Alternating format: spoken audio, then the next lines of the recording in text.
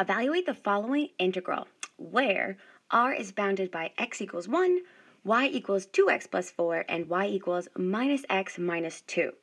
And we're given this double integral over this two-dimensional region R of y squared dA. So the first thing that we need to do is sketch this region to determine the bounds. So we want to sketch R in the plane. And let's think about what we're given here. We have a vertical line at x equals 1.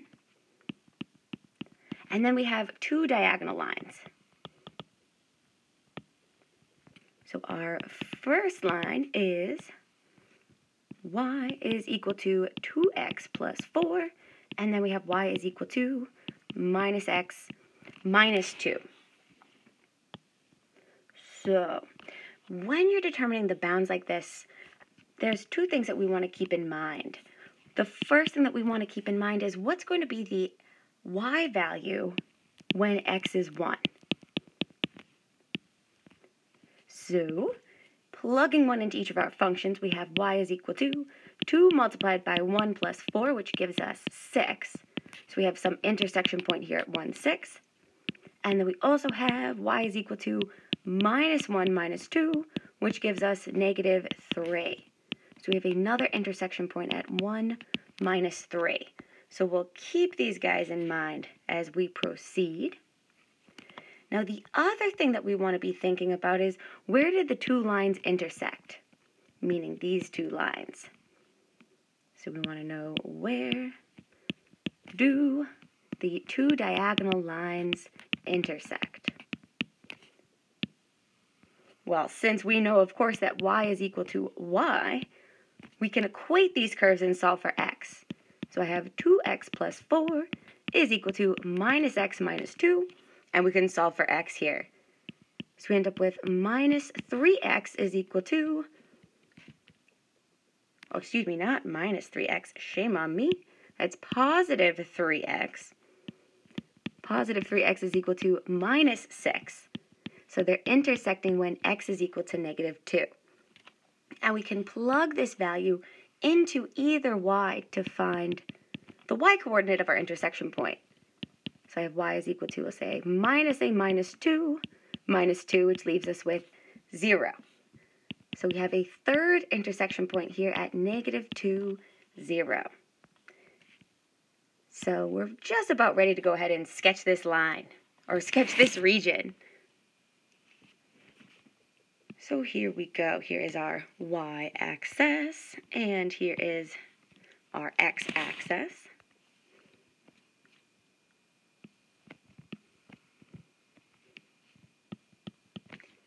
And thinking about these intersection points, we'll do a 2 by 2 scale on y. We'll say there's 2, 4, 6, 2, 4, minus 6, and then I'll do a 1 by 1 scale for x. So there's 1, 2, 3. All right, so let's just simply start by plotting our vertical line. We know we have a vertical line at where x is 1. So there we go.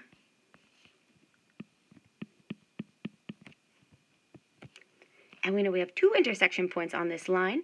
We have the intersection point at 1, 6. So that's for that diagonal line, this first one here. And then we also have another intersection point at 1, negative 3. So right about there. And we know that our two curves are intersecting, or these two lines are intersecting at negative 2, 0.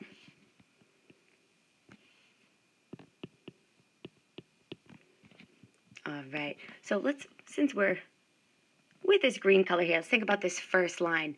And we can see that it has a y-intercept at negative 2. So that's plenty of information to go ahead and sketch this line. So we want it to pass through all 3 points. And so there it is. This is our first line. That's y is equal to minus x minus 2. And then the other line has a y-intercept at positive 4. Again, if you have graphing paper, it's always going to be easier to sketch these. But as long as you're using a scale, you should be all set. So there's our second line. We can now see our bounded region. And so this is y is equal to 2x plus 4. And so the region of integration here is bounded by these three curves. So this is the region R that we are integrating over. So we can see the x bounds here. Right? We know that x varies from -2 to 1. And then it's always smart to make sure that you, at some point, you take your pencil and run it over this region to make sure that the top and bottom curves don't change. And they don't here. If we consider an arbitrary x value, we can see that this is always the top bounding curve or the upper bound, and this is always that lower bounding curve. So we can state now our region of integration, the bounds on this region. And giving us plenty of room, we have been able to show that R is the set of all points x, y, all the points in the plane, such that x is greater than or equal to -2, less than or equal to 1, and that y is greater than or equal to -x minus 2, less than or equal to 2x plus 4. So here is that region of integration, and we're ready to start integrating. So let's see, we were given that double integral over the region R of y squared dA. So the outer integral is going to be with respect to x from -2 to 1. The inner integral is with respect to x.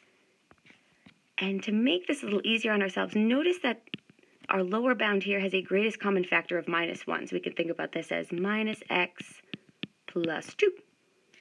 And with the second upper bound here, it has a greatest common factor of 2. So we can think about that as 2 times x plus 2. So I'm going to write them like this. Our lower bound is -x plus 2 all the way up to 2 times x plus 2 of y squared. And the order of integration is dy dx. So now we're ready to start evaluating. So let's evaluate the inner integral. So we're integrating first with respect to y.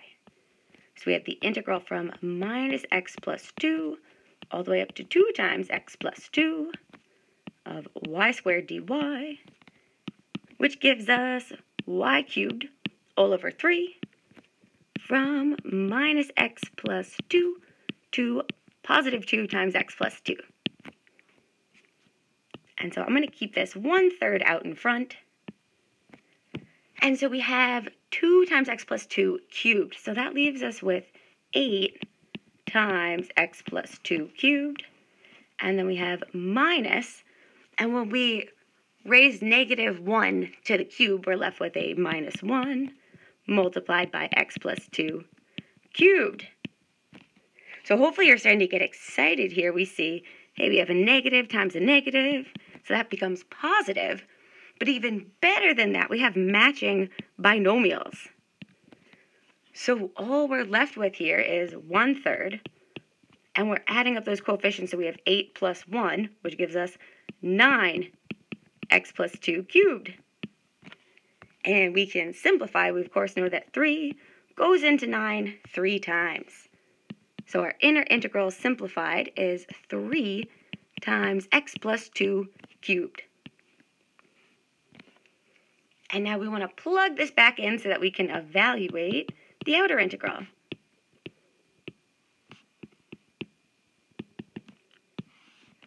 So our outer integral is now from -2 to 1 of 3 multiplied by x plus 2 cubed dx. And fortunately, this is just a general antiderivative. Woohoo! So this becomes 3 multiplied by x plus 2 to the 4th all over 4. And we can evaluate from -2 to 1. So here we go. Keeping 3/4 on the outside, we have 3/4 multiplied by 1 plus 2 to the 4th minus -2 plus 2 to the 4th. So negative 2 plus 2 obviously goes to 0, so that whole piece disappears. We have 1 plus 2 is 3. So we have 3 to the 4th. So this is equal to 3/4 multiplied by 3 to the 4th gives us 81.